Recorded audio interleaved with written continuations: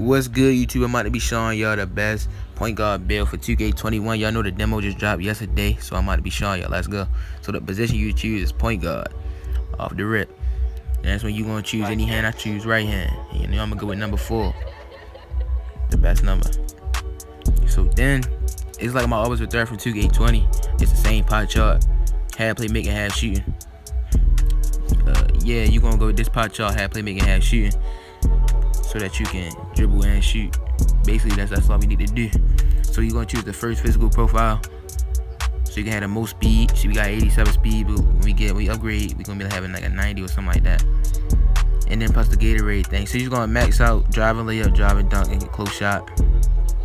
And then you're gonna max out standing dunk. I know y'all like, well, you don't need standing dunk like that, but look, I'm doing it so we can get the finishing badges. Then you're gonna upgrade. You're supposed to look to a 37. You're gonna max out everything at shooting, and then you're gonna put the post fade to a 78, so that you can get 25 shooting badges. And then for playmaking, you're gonna max out pass accuracy and ball handle. You're gonna put the post moves to a 43.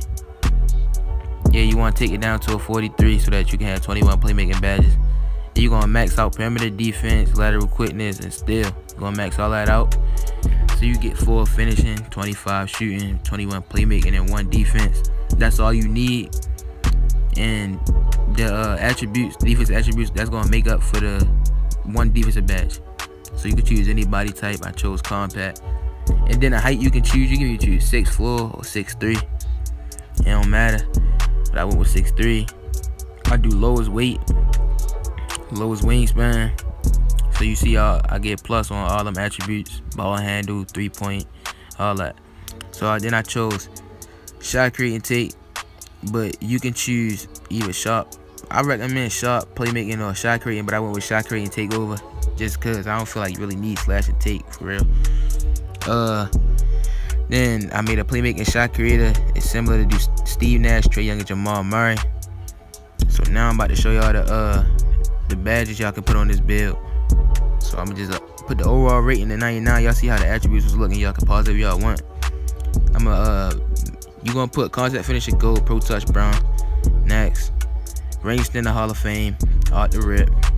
You get 25 shooting badges. Hot zone hunter Hall of Fame, dead eye Hall of Fame, green machine Hall of Fame. Volume shooter, I'm gonna put that on. Yeah, I'm gonna put that on. I put volume shooter on gold. Then I'm gonna put difficult shots on gold. And then I got one more left. I'm gonna just throw it on. Yeah, you can put on hot start like that if y'all want to, or you can do that, or you can put volume shooter Hall of Fame, or you could put clutch shooter Hall of Fame and put volume shooter on silver. But this how I want my badges. Alright, so playmaking off the rip, choosing quick first step Hall of Fame, unpluckable Hall of Fame. Only if it worked this year, cause I'm gonna change my badges around depending. Cause last year unpluckable didn't work at all. So you can put handles for days Hall of Fame, stop and go on bronze. Space creator, I'm gonna put that on Hall of Fame. I'm put tight handles on like gold. I ain't never used ankle breaker last year, and I still used to get ankle breakers all the time. So I'm putting bailout on bronze. So the 1 defensive badge, intimidator, like always, cause ain't nothing else to put it on. Yeah, I'm gonna press continue. So that's the build. If this helped y'all, like, comment, and subscribe. Gang.